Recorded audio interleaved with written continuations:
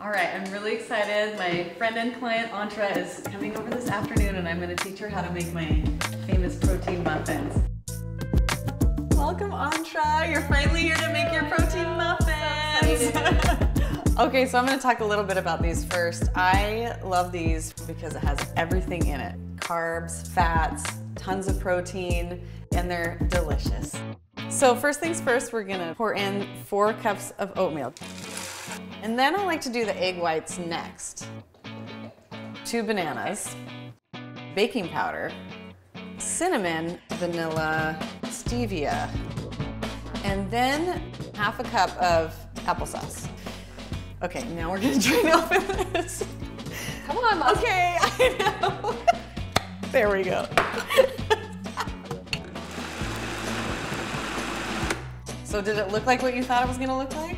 I mean, it does look like muffin mix. Like, it does. Like there's not flour in there. I know, we're so used to having that, but you really don't need it.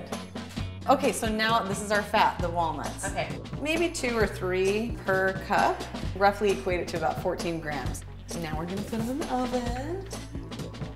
As they bake, they're gonna rise like a normal muffin, and they just get really fluffy and lightly browned on the top. All right. Oh my goodness, those are beautiful. There we go. Wow.